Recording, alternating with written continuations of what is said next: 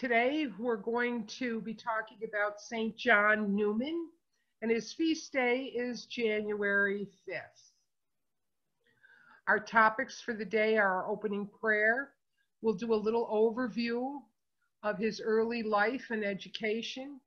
We'll talk a little bit about his seminary studies, how he made it to America, his priesthood, how he became Bishop of Philadelphia, talk a little bit about veneration in St. Peter the Apostle Church, talk a little bit about how or what he is as far as a patron saint is concerned, and then we'll do our closing prayer.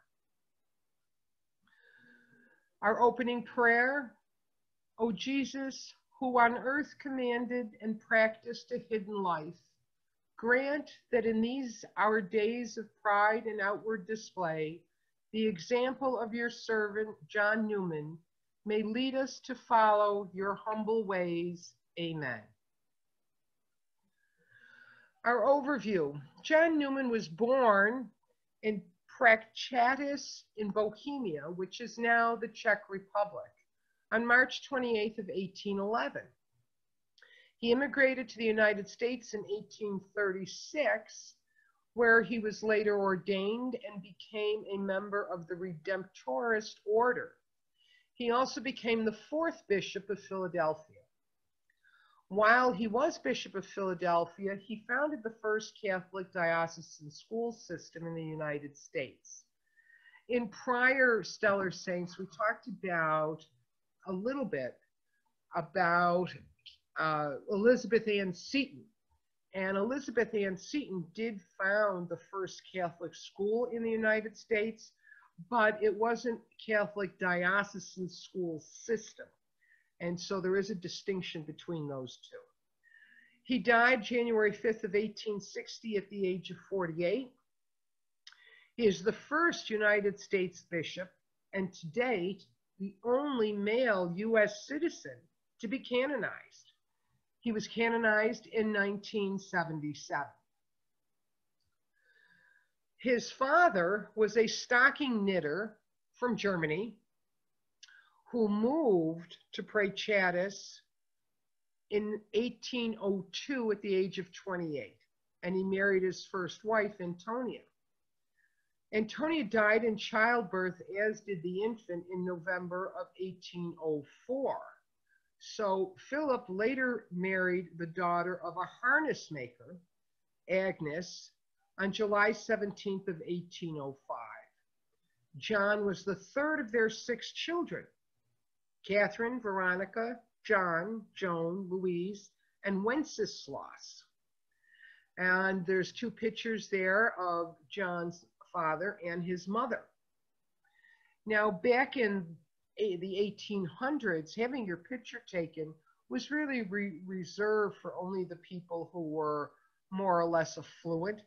And while his parents weren't very, very rich, they were wealthy enough to be able to support a very nice lifestyle. Neumann was baptized in the village church on the very same day that he was born. And he did go to the town school when he was 6. He was a very studious, hardworking child, and he did enjoy reading, and he had a love of books. Because at the time, Prachatis was under the Austrian monarchy, German was the spoken language at home and school. So John was not really acquainted with Czech at the time. So he started school, and 4 years later, his parents did tell him that they were certainly prepared to allow him to continue his studies after grammar schools. Again, back in the 1800s, most children, if they were in school at all, only went for a few years, and then they had to drop out of school to begin to work in order to help support the parents. However, in Neumann's case, his parents did have enough money to be able to let him continue his education. So during that same time, there was a catechist who helped prepare boys to pursue higher studies by offering them evening lessons in Latin. And Neumann did attend that with 8 or 10 other boys for the last 2 years of his term in grammar school. After he completed grammar school in the autumn of 1823, Neumann passed the entrance examinations with distinction for a school in Budweis, which was operated by the Parish fathers. He entered the school in a class of 103 students, whom less than 50 ultimately completed the 6-year course. The curriculum was kind of rigorous, and it included Latin and mathematics, geography, history, Christian doctrine for the first 4 years, and in the last 2 years, it was devoted to Latin and Greek classical authors. So in the middle of his 3rd year, Neumann's professor was dismissed for appearing before a public gathering while he was drunk, and he was replaced by a much stricter instructor. And the new instructor had a different way of teaching the children, and he believed in rote learning. Neumann really didn't care for rote learning, and so he didn't do quite as well under the new instructor. But he wasn't the only boy who didn't do well. Many of the students found that the new curriculum was much more fast-paced, so 20 of his classmates dropped out. He did persevere, and he passed his examinations with a fair average. However, he really didn't like that. He wanted to be a better student. So after completing the course of study in 1829, he began 2 years of study in philosophy in the same building, but under different instructors.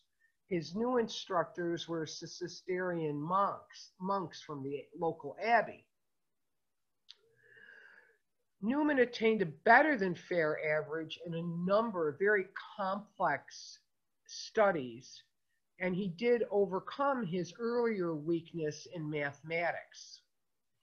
He loved the sciences, particularly botany and astronomy, so he did form a club with his fellow students where they discussed these subjects in their spare time. Upon graduating in the summer of 1831, he wasn't quite sure, like many children, what he wanted to become. So there was a decision between a physician, a lawyer, or a priest. And because he had a particular taste for sciences and poetry, more so than theology, and he was a little discouraged about having to enter the seminary, because again, back in those days, it was particularly difficult to be accepted into the seminary unless you had some very influential friends to recommend you. So he decided that maybe studying medicine was the best thing for him. And his father certainly agreed and was prepared to pay the tuition for him to go to medical school. His mother, however, really thought that his desire was to become a priest, and she encouraged him to apply to the seminary even though he wouldn't have the testimonials from the influential people. But he applied anyway, and he was accepted.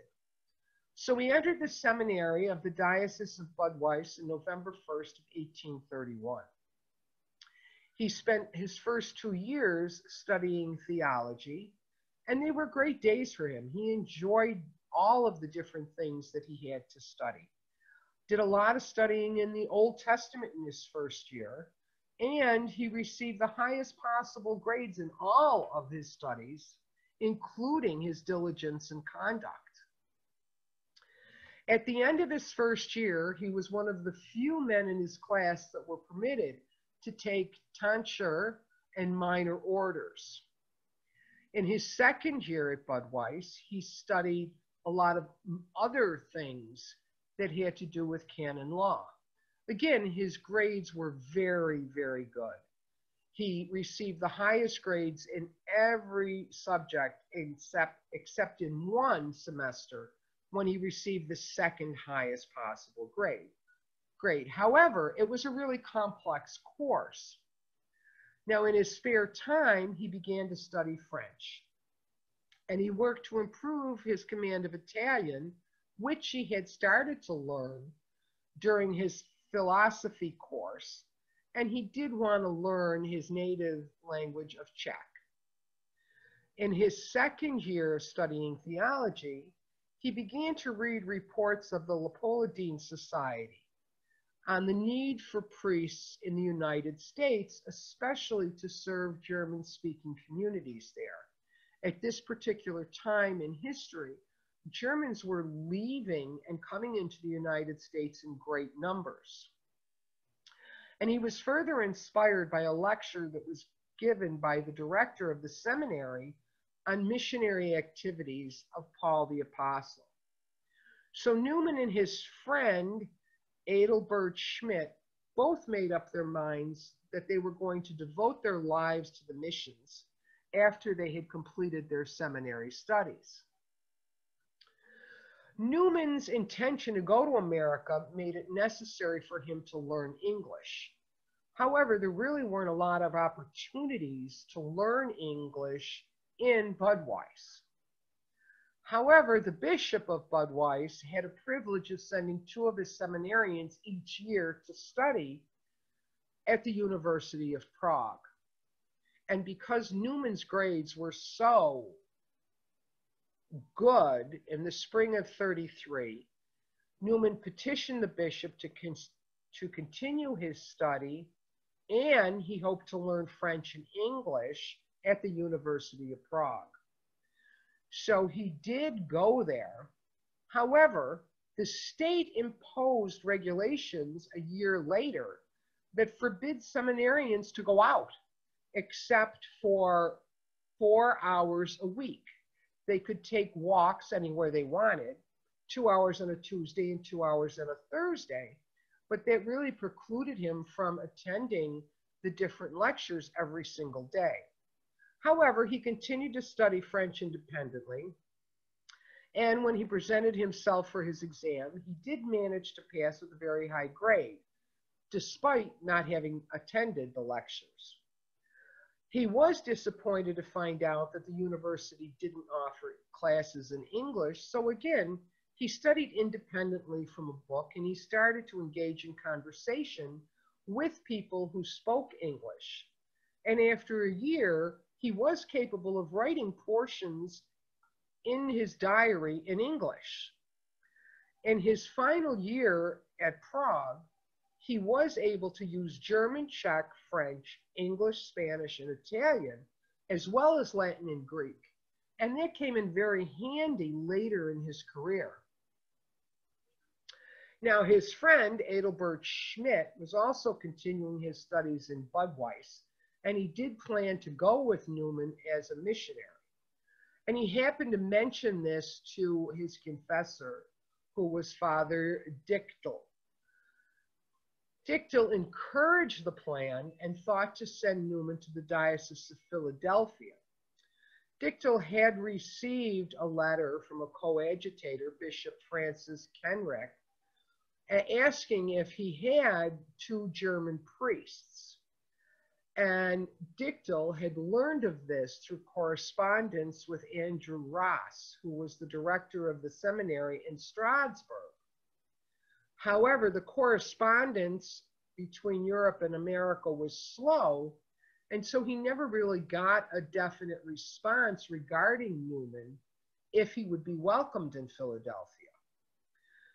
So now Neumann expects to be ordained to the priesthood by Bishop Ruzicka at the end of the academic year. But on June 10th, he became seriously ill. And Neumann returned to Budweis for his canonical examination for the priesthood and successfully passed, but the ordination was delayed because of the bishop's illness. And they were ultimately canceled because the Diocese of Budweis had too many priests. They already had priests who were lacking any assignments, and they didn't feel the need to ordain new priests and take on the burden of their support without having any parishes or any place for them to go.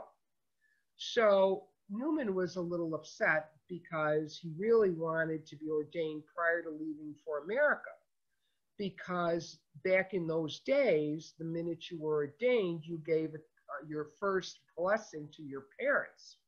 And just like today, you wanted your family present at your first Mass. So he started on his journey to Philadelphia because Father Dichtel still wanted to send both Schmidt and Neumann to Philly. But there really wasn't any money.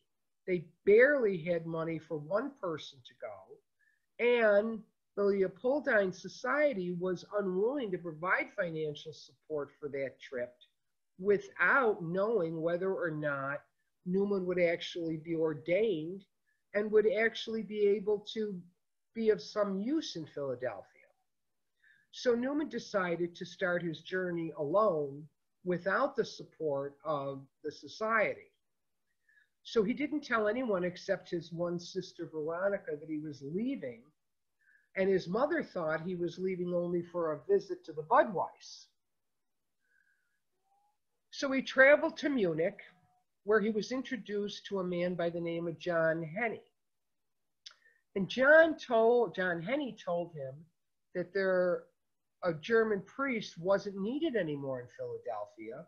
However, there were other dioceses like Detroit and New York that may be in need of a German priest. However, it's very difficult to travel to a new country without dismissorial letters. You have to be able to prove your background and your seminary studies and that someone really wants you. But the next morning, a professor at the University of Munich advised Neumann to get in touch with Bishop Simon Brunte of Vincennes. Now, Bishop Brunte was in Europe recruiting missionaries, and Father Henry gave Neumann Bishop Brunte's address in Paris because they expected Bishop Brunte to be in Paris around Easter. So Neumann decided that he was going to travel to Paris to try to catch up to Bishop Brunte and talk to him about being a missionary in America.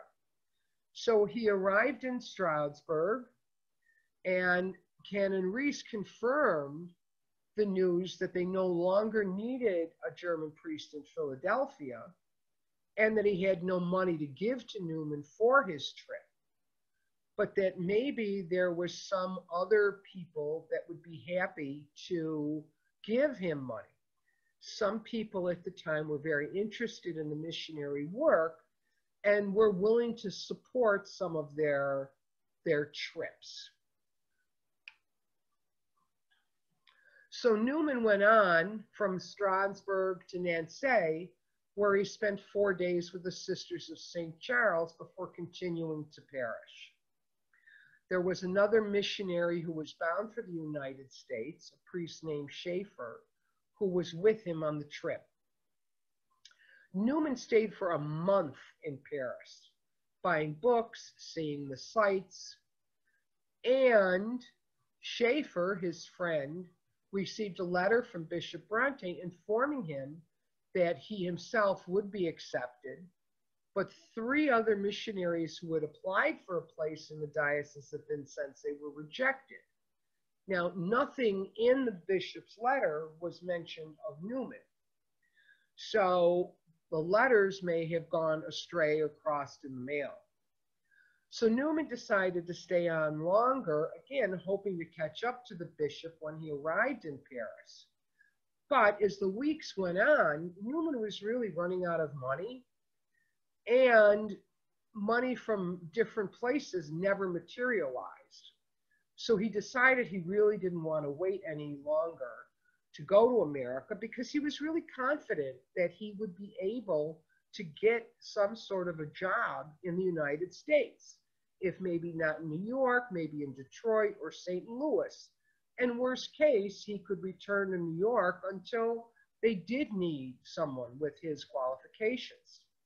So he left Paris and he arrived in Le Havre because Le Havre was where all of the ships left.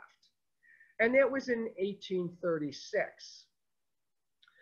You had a choice of different vessels to sail on at that point in time. So he decided to take the largest vessel because to him it seemed like it would be less crowded. It took him 4 days to get on board. And during that 4 days, he spent his time in a parish church where he was reading and practicing his English and French with the locals. When he did finally make it on board the Europa, the voyage lasted for 40 days. They ended up in sight of land May 28th of 1836.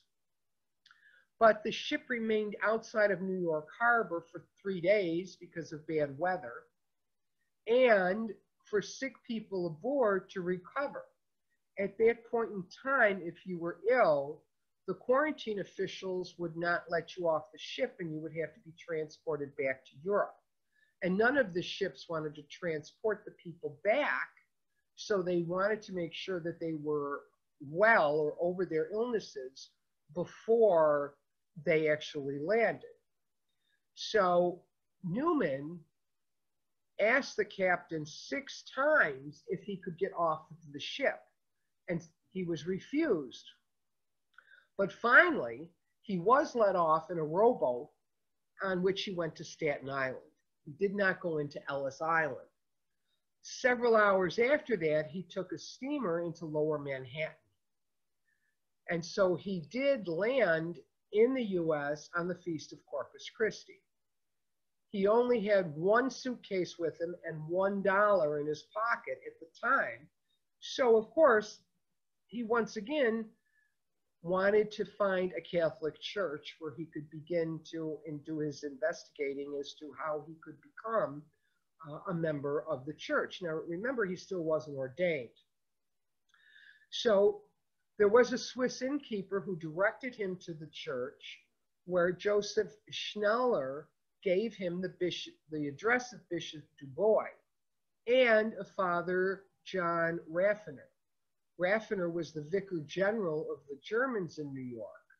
And so John went right away, and Father Ratner had sent that a note had been sent to Canon Race 3 weeks before, saying that he had been accepted as a priest in the Diocese of New York. So they went to the home of the Bishop Du Bois, and he was indeed in urgent need of German pastors. So he wanted him to be ordained immediately. He was perfectly happy with the guarantees of Neumann's education in Europe, and he wanted him to be ordained as soon as possible. Neumann asked for a little bit of time in order to prepare for his ordination, which the bishop granted because he himself had to leave for a visitation. And so when Neumann told the bishop that he had no dismoral letters, that too was swept aside. Again, they were in such desperate need that they wanted him to be ordained quickly. So in the meantime, Father Raffner took Neumann to his own parish, St. Nicholas, and put him to work teaching catechism to children who were preparing for their first communion.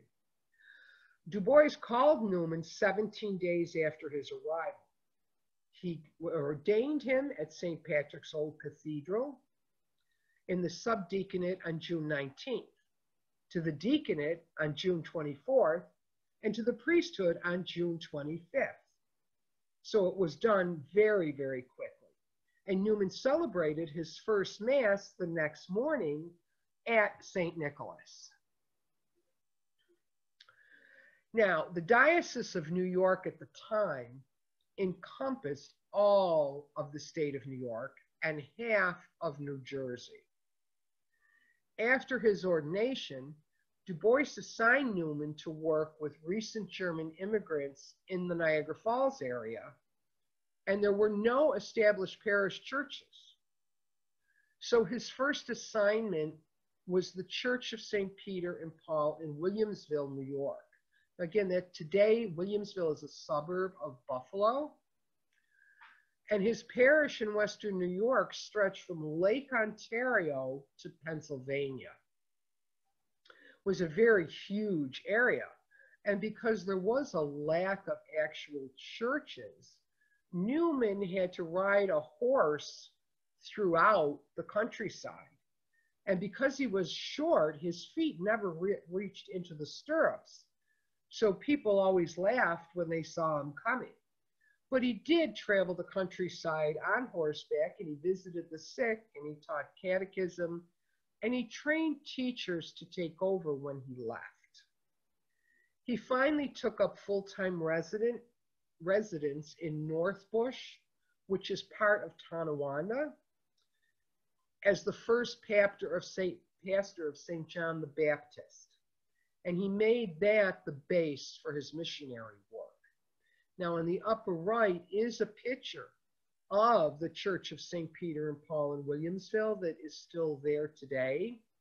The blue sign that you see in front of the church commemorates the fact that St. John Neumann did indeed work there. But because of the work and the isolation of his parish, Neumann really longed for some sense of community. There weren't other priests there. There weren't other people for him to really talk to. So in 1840, with Du Bois's permission, Neumann applied to join the Redemptorist Fathers. He was accepted, and he entered their novitiate at St. Philomena's Church in Pittsburgh. He was the first candidate in the New World, and he took his religious vows as a member of that congregation in Baltimore in 1842. He served in a number of different places. He was in Ohio before he went to New York. He became a naturalized U.S. citizen in Baltimore, and he also served as a pastor in Maryland for a couple of years. After 6 years in Maryland, he became the provincial supervisor for the United States. He also served as a parish priest in Baltimore. In 1852, the Holy See appointed Neumann Bishop of Philadelphia. His predecessor in that office presided over the consecration, and then Bishop O'Reilly assisted. The consecration took place in St. Alphonsus Church in Baltimore. Now, the people in this particular area, some of them settled in the city, some settled in rural parts of the diocese. And so it was really similar to some of the rural areas that Neumann had already been to during his ministry in New York State. So there were people at the time in Philadelphia. It was one of the largest cities in the country. And there was a lot of competition for jobs in Philadelphia. So these waves of immigrants that at the time were coming in to the country resulted in tensions in Philadelphia. There was tensions between those that were native born and those who were coming in. And since a lot of the folks coming in were Catholic, there was a lot of anti-Catholic sentiment. There were a lot of anti-Catholic riots that took place in the 1830s and 1844. In Philadelphia, there was a nativist riots, and those were occurring as the Irish Catholics began to arrive in great numbers. And soon there were more riots, particularly since the city was a stronghold of the Know-Nothing political party, which was known for its anti-immigrant and anti-Catholic prejudices. So during his administration, he did erect parish churches at an extraordinary rate. One per month, the churches were going up. However, in order to encourage savings and in order to support the financial needs of the growing church, Neumann directed the creation of a mutual savings bank called the Beneficial Bank in 1853. Many immigrants settled in close communities from their hometowns and with speakers of the same language. So churches really became associated with their particular region, and they were known as national parishes. So you would have a German national parish, you would have an Italian national parish, you'd have a Polish national parish. So these parishioners often didn't speak any English, and they really weren't sure how to get any type of social services. So this is where Neumann's knowledge of so many different languages really helped in establishing all of these various churches. And because the parents of these children had a fear of Protestant influence and discrimination in the public schools, they really didn't know what school to send their children to. Neumann recognized this, and he began to organize the diocesan school system, which thrived in the 1800s. Now, the number of schools increased from 1 to 200 during the time that he was bishop. And he had no fear of ministering to newcomers. He spoke German and Italian fluently, and he would offer them pastoral care in his private chapel. He invited religious institutes to establish new houses within the diocese to provide the services. In 1855, he supported the foundation of a congregation of religious sisters in the city, the Sisters of St. Francis. He brought the school sisters of Notre Dame from Germany to assist in religious instruction and to staff an orphanage. There was also a congregation of African American women that was founded by Haitian refugees in Baltimore that were on the verge of being dissolved, and he stepped in and he saved them from being dissolved. So the large diocese, though, was not wealthy, and he personally became known for his frugality. He had one pair of boots throughout his entire residence in the United States. And back then, again, as now, when a new set of vestments is given to a priest as a gift, he wouldn't keep them for himself. He used them to outfit the newly ordained priests in his diocese. And he was very discouraged between the anti-Catholic riots and some of the churches were being burnt down. He did write to Rome asking to be replaced as bishop. But Pope Pius IX insisted that he continue. In 1854, he traveled to Rome and was present at St. Peter's Basilica when Pope Pius did institute the dogma of the Immaculate Conception of the Blessed Virgin Mary. And that was a very big deal. It was quite an honor to be able to go and to do that. While doing errands on a Thursday, January 5th in 1860, he collapsed and died on a Philadelphia street. He was 48 years old.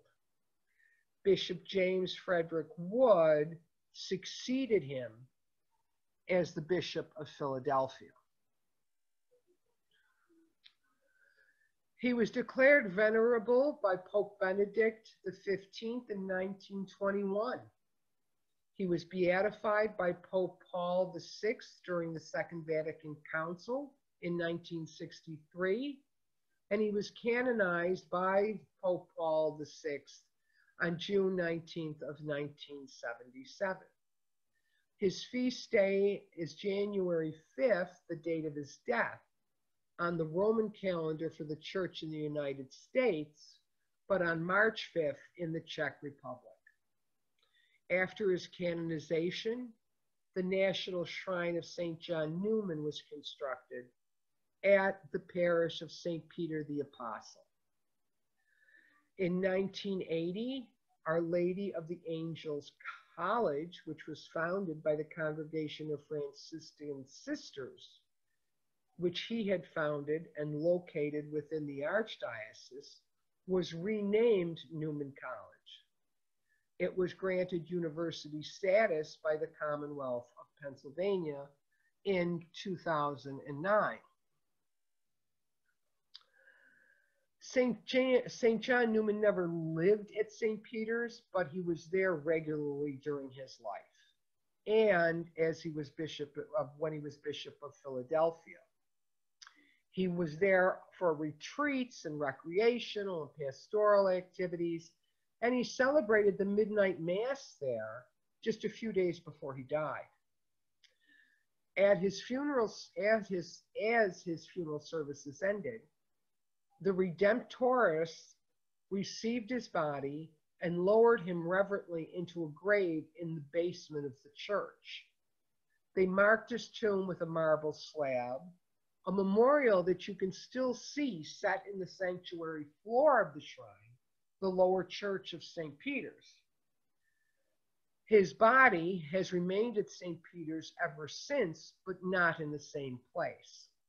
If you were to visit the shrine today, the saint's body is now lying in state, enclosed in glass, under the altar at the shrine.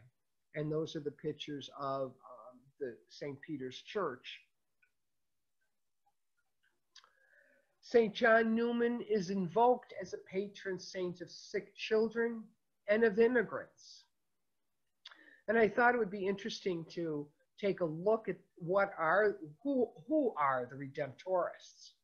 Well, they are members of the Congregation of the Most Holy Redeemer, which is a community of Roman Catholic priests and lay brothers that was founded by Saint Alphonsus in Italy, a small town near Naples, in 1732.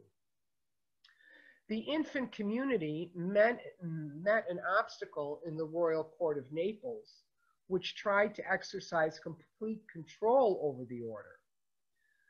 However, steps were taken to settle in the papal states, and after papal approval was granted by Pope Benedict XIV in 1749, was the success of the congregation assured.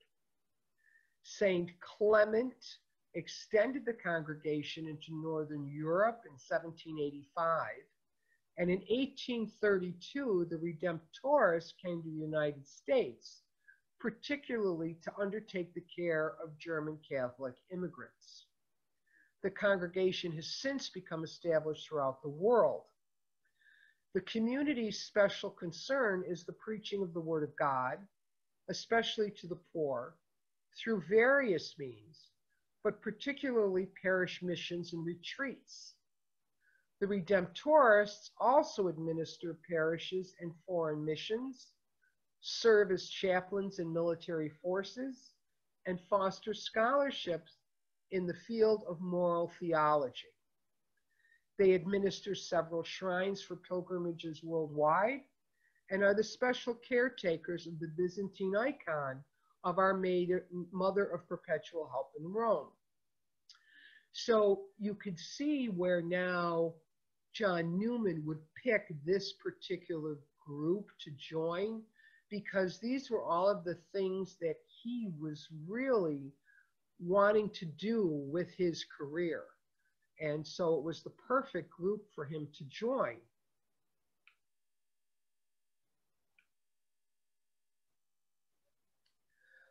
And our closing prayer. Grant, O Lord, that like your holy bishop, we may do all our work with the pure intention of pleasing you, and let not our deeds be done to win the favor of others, but to give glory to our Father in heaven. Amen.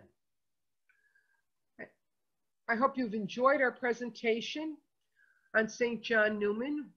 Next month, we will be doing Maximilian Kolbe on Thursday, February 4th at 11 a.m. You can sign up on the website or through our weekly update. We do these presentations once a month on the first Thursday of every month. Thank you for listening. God bless.